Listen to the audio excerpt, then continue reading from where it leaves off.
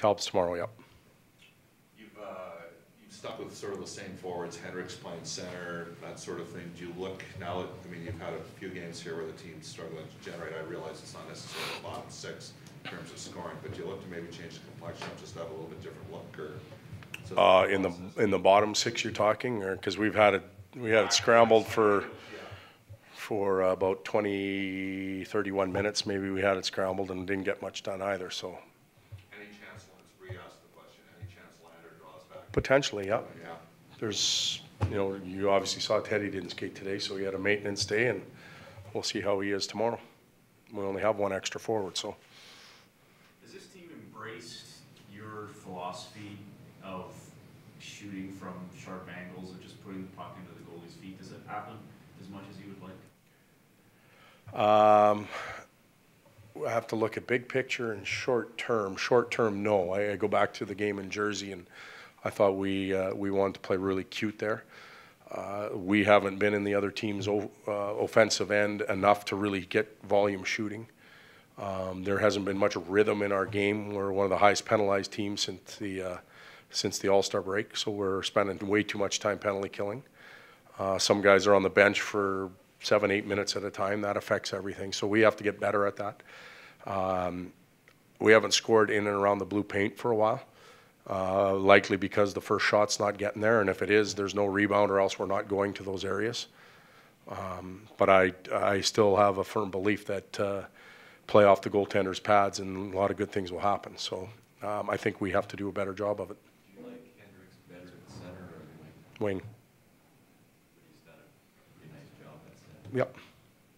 He's done okay. I think he has to work a little less as far as skating goes.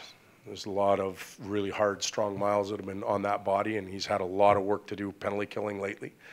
I don't think you have to skate as much when you're on the wing as you do in the middle, but I trust Matty in those situations. He played well in those areas, so he'll continue to do that unless we insert somebody else back in.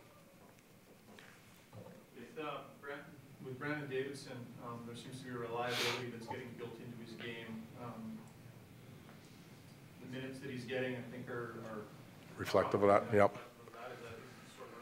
Well, the minutes, again, when you look at our team and our minute distribution since the All-Star break, it's skewed immensely because of the number of penalties we've taken. And Brandon penalty kills. He penalty kills a lot, so his minutes are going to go up significantly in that area. And but over and above that, he's done a really good job of just being a steady Eddie kind of. He just gets the job done and can play the game, a skating game. He can play a passing game. He can play a physical game. So he's got the tools that can be used in any type of environment. Maybe I'm asking the same question I just asked in a different way. You're just looking for your answer. Well, no. You've played 28. You've had 28 games that have ended with a one-goal difference, not counting empty netters. I think you've won 11, and I think only one has been in regulation time. Is there an issue in the one-goal games that maybe pops up in close games that doesn't happen in other games? Like, is there something in a tight game that holds you guys back? There's nothing that we haven't seen a pattern. We haven't been able to say, we get into a shell, or we're afraid to lay it out there and go after a win. I would say in some of those one-goal losses, our special teams haven't been as good as they need to be as in the wins. I'm guessing. I don't know those numbers, but I don't see a pattern. I just think that there's some nights we're really close and don't get over the hump. And sometimes that's when we're not playing real well, and we're lucky to be within one goal. And then there's some other nights where we're really playing well, and we still don't get over the hump one goal-wise. But no real patterns that we've distinguished.